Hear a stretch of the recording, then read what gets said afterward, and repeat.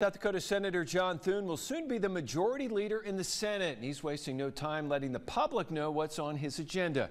Today, he addressed the Senate floor, tackling a couple issues regarding national defense. The first was the National Defense Authorization Act, which still needs to be passed by Congress. He spoke of the importance of the bill and why he thinks action should be taken to get it passed. Issues may wax and wane in importance in Washington, but national security is and must be a perennial priority. There's never a time when we can afford to put our national defense on the back burner or underfund our nation's military.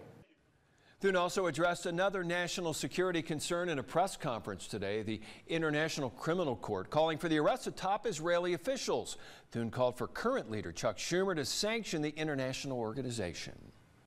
I am calling on Leader Schumer to bring a bill to the floor sanctioning the ICC, which the House has already passed on a bipartisan basis. And if he refuses to act, our Senate Republican majority next year will.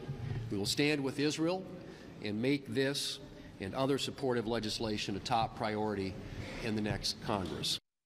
Senator Thune takes his official position as majority leader in January.